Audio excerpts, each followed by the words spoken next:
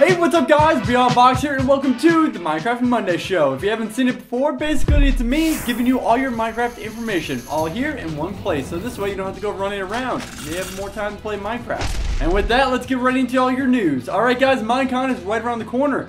You know what that means? It means the Minecraft Monday Show is turning from this into this. Yay! We love you people! I can't believe it's him! I'm just kidding though. I know what it's really going to be like. Like Minecraft nevers. Loud noises. Now if you want a panel, there's a link below, and basically you fill out a simple form and it asks you a few questions, one of which is a video it would like you to submit. Now, best way to do is submit the video under a minute and then basically get to the point on what you want to cover, your main bullets, and how you think it will help people that are attending. Show off you're awesome. That is the best way to get on this panel. The other way you can become involved is be a builder. They are accepting 1,000 people to become builders for a competition. Now, the top builders, the top 3 are going to be shown on stage. That's pretty awesome, but all the other ones have a chance to be shown throughout Minecon. Oh, not to mention the winner's gonna be Mojang and, you know, all that jazz. Now, there's other ticket information as well, so if you're under 7, you get in free. Ow! Guess who's bringing 10 babes?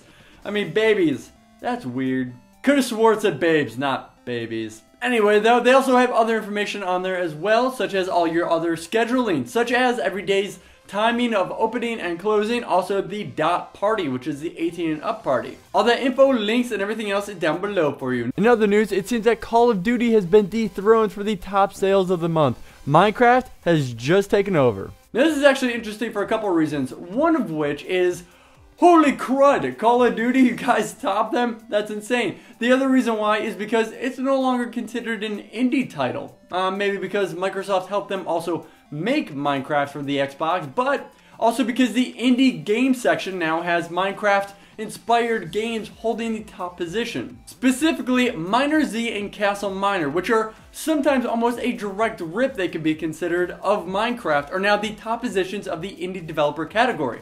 So now I pose to you the question is, at what point is a game no longer indie? Of course, Mojang is still an independent developer. They developed the games by themselves. Now they did develop Minecraft alongside of help of Microsoft, but does that count as enough to not be called indie anymore and hold top rank for this category? I think this is a really interesting question. Where does the line draw with what's considered indie? Be sure to comment below about how you guys feel. Another fun fact news, it seems that Dinnerbone has decided to share some info with us, which is naming an item on the anvil or something costs cheaper to upgrade that item along the way. I really wish I knew that before I upgraded my sword 8 levels before deciding to rename it. Normally it costs 5 levels to rename it, but now it costs me 22. I really kind of think this is also maybe a metaphor for life. You know, get to know somebody, name them before you use them. Maybe. Now in Easter egg news, it seems that Minecraft has its own Easter egg this Halloween. If you guys missed it, don't worry, you can set your clock back and to the 31st and there you go. All the mobs will start randomly spawning with pumpkins on their head. In other news, Minecraft has been updated with the 1.4.3 patch. Now, this is of course to take care of bugs and everything else. In fact, they've taken care of 100 bugs so far, thanks to the bug report website as well. So now they all have a centralized place to solve bugs and show you how far they're progressing with them. Now in other news, with our community specifically, I am very excited to show this off to you guys.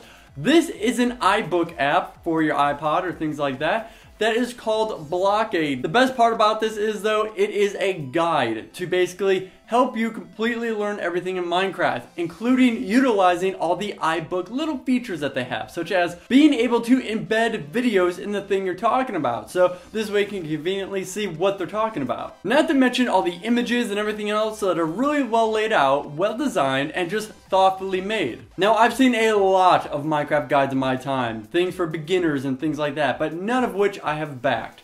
Mostly because they want to offer me money to show them to you guys, but that's not how I roll here and that's not why I create the show. This is such good quality, that's why I want to present it to you. They did a brilliant job on it, I cannot recommend it enough. And with that, I give you the very first Bebop Vox seal of approval. I don't know, do I have to register that somewhere? Does that mean anything? I don't know, it's my seal.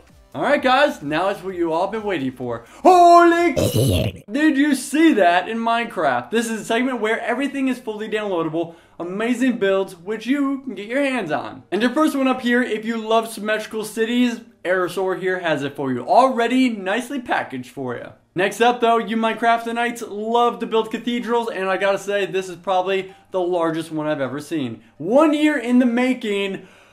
Woo! I think this guy just won the internet. It's absolutely insane, and it's inspired me even on my own Let's Play world. Now I got some ideas for it. Thanks for the inspiration. And next up though is Herobrine's Mansion. Now this is a huge build, well laid out, but it's also doubling as an adventure map. So it has tons of command blocks, secret rooms even, and lots of other stuff involved with it. So enjoy it. But now it's time to support the video creators, and here you guys go, Max and Larry's Animated Adventures. Now this is really just one of those stories that are well told, nicely drawn out, and just get some popcorn and enjoy it. This next one though is a little bit more hyper, and this is a Japanese animation. No idea what it's called, but I love it. It's a music video and I have no idea what they're saying, but you can still enjoy all the kawaiiness in their animation. Not to mention this song is insanely catchy. It should be in a musical. It really just feels like you can actually go to a play and watch this be played out.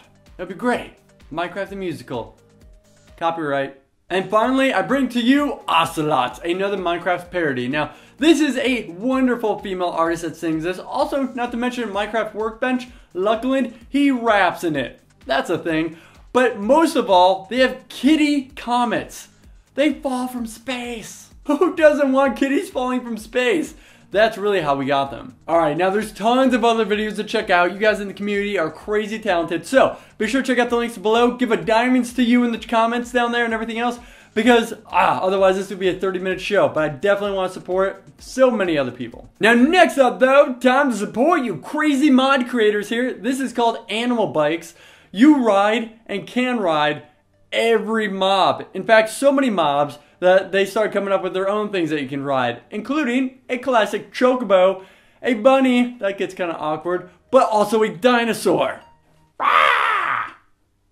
Not to mention they also include everything else, such as your Enderman, your silverfish, that's also kind of weird. And then also bats now. Bats also give you night vision when you ride them, so that's pretty cool. It's like Avatar, you plug in.